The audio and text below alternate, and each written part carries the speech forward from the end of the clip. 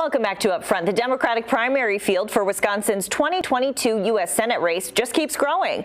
State Senator Chris Larson became the most recent candidate to join the race. The field already includes Milwaukee Bucks executive Alex Lasry, State Treasurer Sarah Godlewski, Outagamie County Executive Tom Nelson, and Wausau radiologist Jillian Bettino. We've been talking with the declared candidates, and Senator Chris Larson joins us now on Upfront. So we appreciate you being here with us. And you know, Democrats, they are so focused on beating Senator Johnson.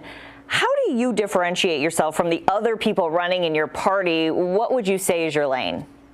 Yeah, I would say that I'm the proven progressive in this race who has been leading for the last 10 years in the state legislature.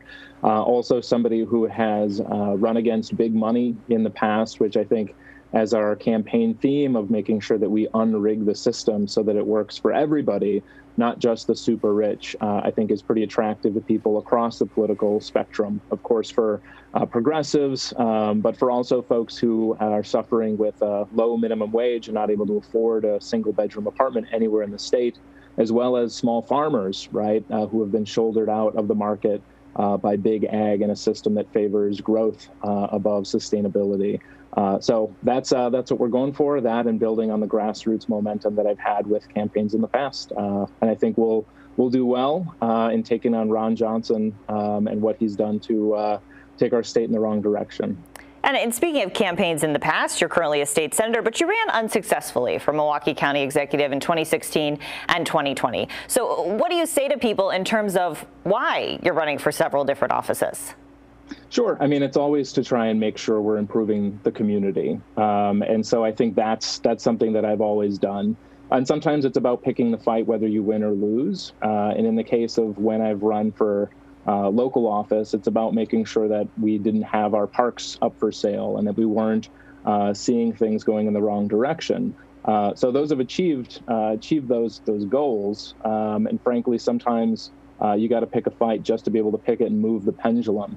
In this case, beating Ron Johnson is the most important thing for our country. This is a guy who has spent his career bettering himself, of building his own wealth to the point where he wrote a special provision in the last Trump tax cuts so that he could nearly double his wealth and become the 6th richest U.S. senator. And then just a few years later, voting against benefits that would have helped folks suffering through the pandemic.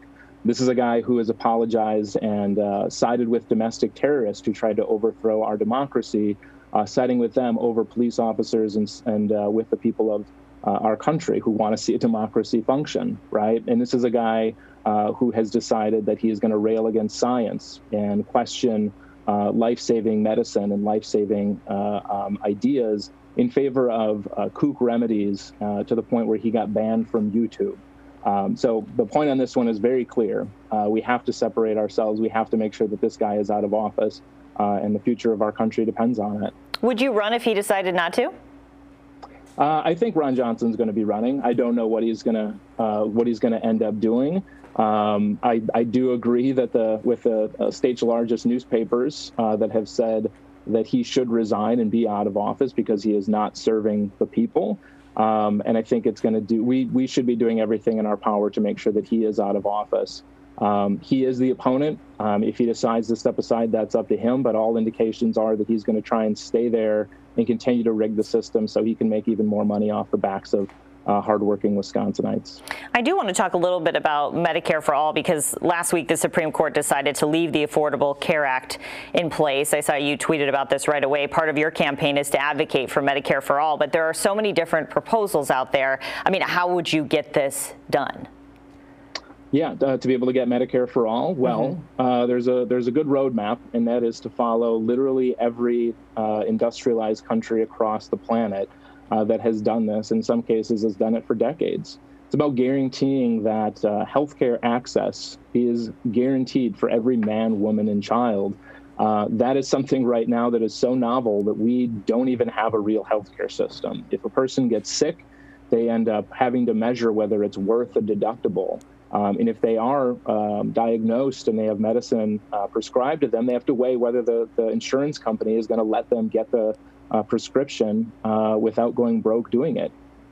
Personal bankruptcy, the #1 cause of personal bankruptcy in the country, is still medical expenses. right now. And at the same time, we spend more per capita than any other country on healthcare. And so I'd say the question should be reversed in that, how can we not afford to guarantee healthcare for every man, woman, and child and let people die unnecessarily because they are keeping themselves away from care because they can't afford it?